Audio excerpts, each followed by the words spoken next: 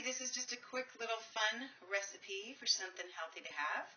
And of course it's not just holiday, but it was kind of fun to put on my Santa plate. I basically just cut up an apple, and the dip that you can see the cinnamon in it. All that is pureed, low-fat cottage cheese with cinnamon in it. And it just makes a great dip for your fruit. So here's the secret. Don't tell anyone what they're eating until they tell you they like it. Then you're all set.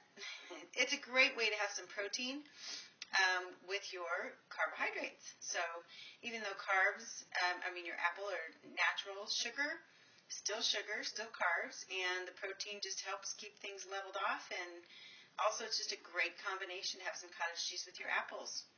Have a Merry Christmas. Thanks so much. TrainingWithPassion.com. This is Robin McIntyre. Thanks for checking in. Have a great day.